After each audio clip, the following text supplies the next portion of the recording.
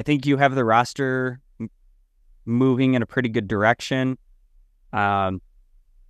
Stocked up on picks next year.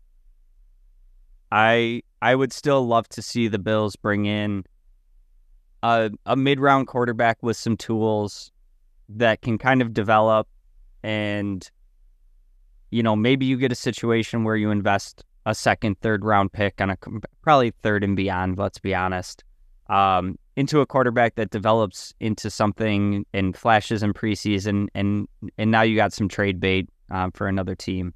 But I look at it as more of if we're only getting that Mitch Trubisky level of backup quarterback play anyways, and we don't expect that to, be a real needle mover if he actually has to play.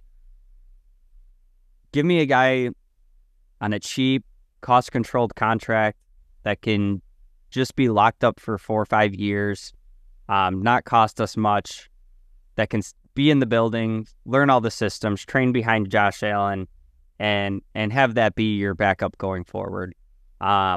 This is something that I honestly has kind of been something I've talked about like since I started this show. Still remains something that I'd like to see the Bills do, especially when you're a team that's kind of spending up to the cap every year.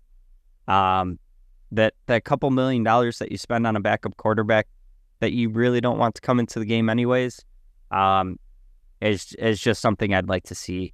And as far as somebody in the room, breaking down film with Allen and holding a clipboard and talking about what he's seeing on the field and all that, at this point in Josh Allen's career and the level of quarterback play that he has, being like a top 5 quarterback in the league, and I'm being generous with the top 5, he's top 2 in my opinion. I just don't think that he needs that veteran voice in the room that's like, oh, see what you missed here, blah, blah, blah. He can sit down. He's going to see all that himself. So give me somebody with some tools to back him up beyond this year, and I'd be pretty psyched with this room going forward.